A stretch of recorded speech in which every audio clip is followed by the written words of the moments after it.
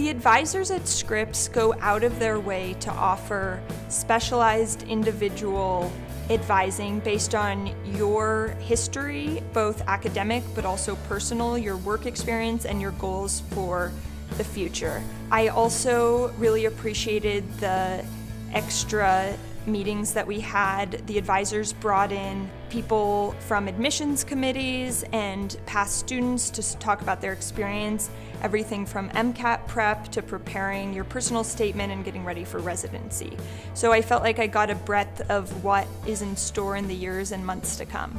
We talked about how to apply, how the MSAR works, how AMCAS works. We had multiple meetings about the MCAT and different MCAT prep resources, so I felt like there were just invaluable resources available to us that I'm not sure would be available at a bigger program.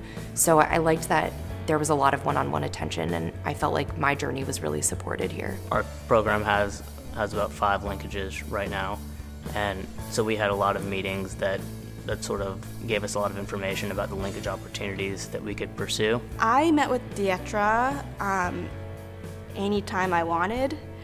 And sometimes I would just even stop by the office and, give her a little update on what's going on with my classes, even without, making an appointment. And that was really great, the accessibility that, the advising offered for the postbacks were, spectacular. We could call her, we could email her, and she would get back to us within a few hours.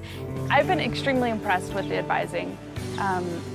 Both the administrative director and the faculty advisor have been really helpful. They were really good at problem solving with me to find a solution to any academic concerns or any questions I had about the medical school process. I really enjoyed getting to know them as people and feel like because it's such a small program, they were able to give each of us a lot of individual attention, and also just think that they have been fantastic at leading us all through this process.